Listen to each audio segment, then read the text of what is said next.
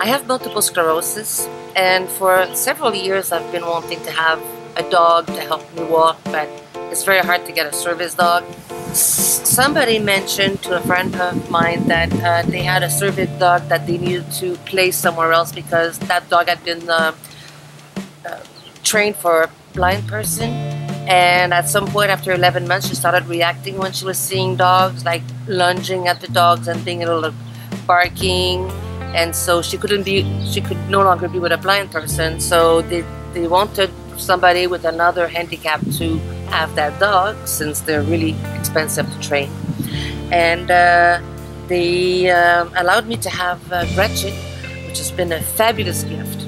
And she's wonderful, she helps me walk, but when I got her she did have a problem with dogs, which is not good when you have multiple sclerosis, because you need to have the dog help you be stable and balanced, and her lunging at other dogs was not a good plan. So Jennifer really helped me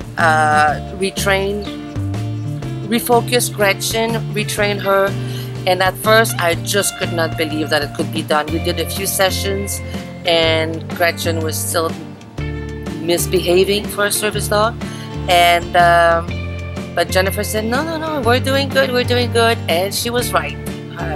We were doing good, and Gretchen now has a little bit of the opposite problem, because now she wants to play with dogs and she's very interested in dogs and smelling them, which she cannot do as a service dog. So now we have to backtrack a little bit, but that's a much better problem than having her lunge at dogs in an aggressive manner. And so Gretchen helps me balance, she helps me walk. When I go up a hill, she pulls me, and when we go up steps also, she's like my little engine that helps me. She is a fabulous companion. It's great. I love dogs altogether, but to have her all the time with me, and she is a true, beautiful spirit. And I want to say about Jennifer is that she doesn't leave you out of the loop. It gets you involved, and if you, in between sessions, if you need help, then she is always available to answer your questions and reassure you, and making you feel welcome.